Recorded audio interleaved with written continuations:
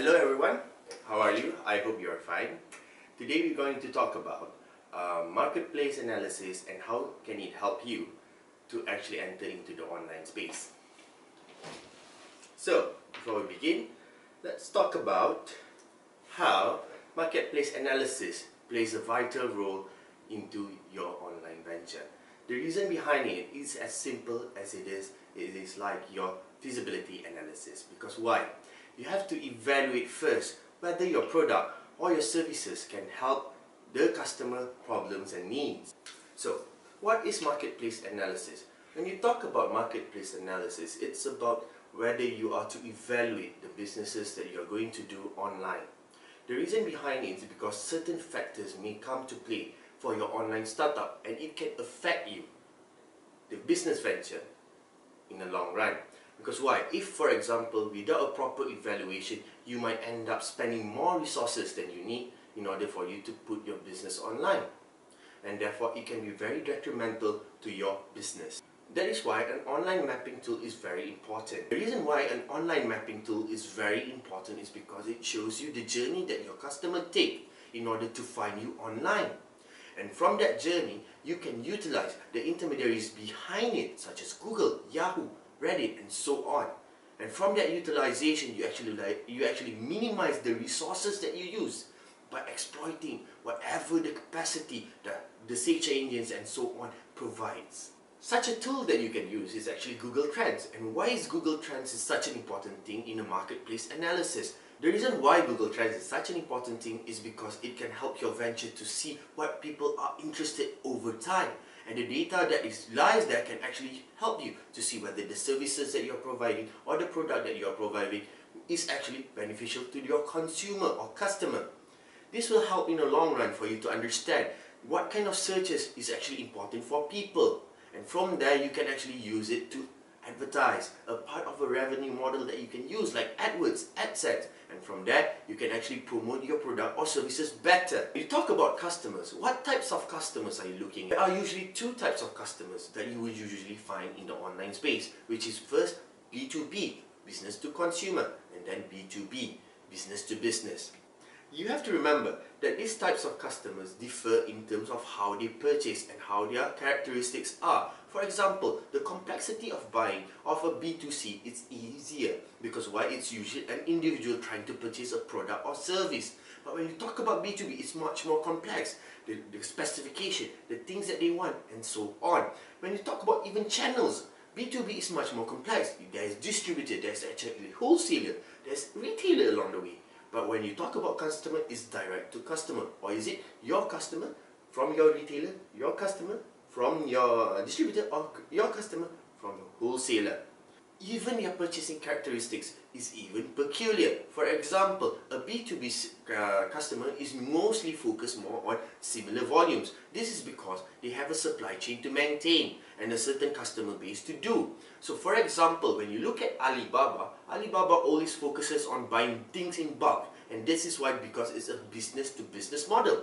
When you look at customer or consumer, more likely, is that they focus more on buying low volume products. But it can be high, it follows on the type of season. For example, Amazon. During Christmas or Black Friday, the increase of sales for consumer is higher during those times. This is the things that you have to remember in terms of scaling, infrastructure, resources, and things you want to actually invest in. And it's even important for you because why? Knowing your customer will help you to identify the needs and wants of product and services and the ability for you to actually scale. That's why it's important for you, an online venture, to determine which approach should you take. Is your product actually going to be on Lazada? It's because Lazada is actually a consignment space. So it means that they give you the opportunity to have a platform to sell your products online. Or should you go directly to your customer? Because why? Lazada as it is, eBay or Mudah.my is just an intermediary. And sometimes when you grow bigger, should you actually remove intermediaries at all and set up your own online store? Those are the questions you have to do with a marketplace analysis. Those are the things you have to remember, whether you have the capacity, the capabilities, the expertise. Because this is very important. Because why? If, for example, you do not evaluate all these things early on, you will waste all your resources on things that you can't actually cater to. Not only that, there are certain things you have to remember, like for example, the journey that the customer wants in terms of the product offering. For example, there are 3 types of journey: an offline journey, a mixed mode journey, and an online journey. An online journey is when the customer actually finds your product directly online. There is no other method but to buy it online. But when you talk about offline journey, it's more of a saying that they find it through ads, pamphlets, and so on. And when it comes to mixed mode journey, it can start from your parents or from your friends. They give a word of mouth, and then from there the customer actually search for you and find you online. And from this consumer channel mapping, which is the offline, online, and mixed mode journey, you will understand where is your customer base is. If for example you're selling bread, would it be possible for you to do it online? Yes, maybe, if you can find a good method. But most likely your customer is more likely focused offline. So your pamphlet or your offerings are more offline, and your sites are more focused on a brochureware website. So by knowing all this marketplace analysis and doing all this feasibility analysis in terms of your services and offering, you can give the best possible solution for your customer. Moving on, another tool that you can use actually for your marketplace analysis or your startup online venture is actually a business model canvas. The reason why a business model canvas is such a good thing to use is because it can help you to identify all the key things that you are required to run in your online venture. The key things that you can actually see is actually like your value proposition, your key partners, your key activities, your key resources, your channels, your customer segmentation, and also your cost and revenue stream. And for you to read more or listen more or watch more regarding a business model canvas, you can press on this link. Finally, when all things are good, what do you need to do? You need to know what is the revenue stream that your online business venture will do. Definitely your product, if it's good enough, can sell. But there are other methods for you to actually gain more revenues. And those revenues are such as, finally, after knowing all that, all the marketplace analysis, you also need to analyze the revenue model stream that you are going to use for your online venture. Remember, even though you're selling a product doesn't mean that you cannot find other revenue streams for your own venture. Such model that you can use is actually like the subscription-based model. It means that you have a paywall beyond your website or blog.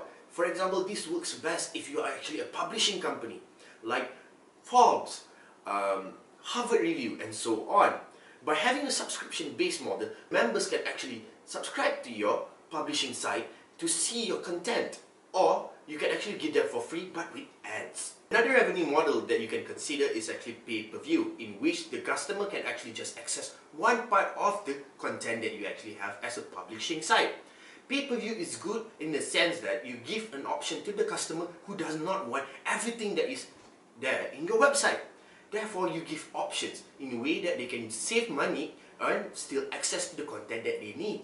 This is actually very helpful, especially in the academic world. As you can see, online journal works that way. It doesn't need you actually to subscribe to the whole journal if you only need just one article. Moving on. Another model of revenue stream that you can actually implement is actually to do a sponsorship. You can either ask people to sponsor your product by putting in their videos and so on, or you can actually have a section that you will allow sponsors to put their advertisement there. In a way, it can create a revenue model in terms of sales, or it can also be a revenue model in terms of clicks per minute. Last but not least, you can actually put a well-placed advertisement on your website that is not obtrusive to your customer, and every time your customer clicks on those advertisements, it can actually generate income for you.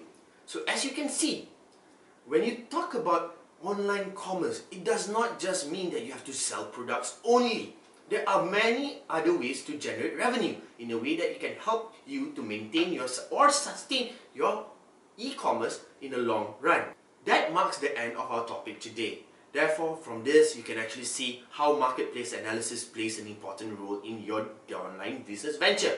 Therefore, I suggest that you read on through the slides that I've given you, and at the same time, watch the video on the feasibility analysis. As you can see, it can help you furthermore in understanding how to look whether your business is feasible enough to make sense to your customer. Thank you very much, and I hope you have a good day. Goodbye.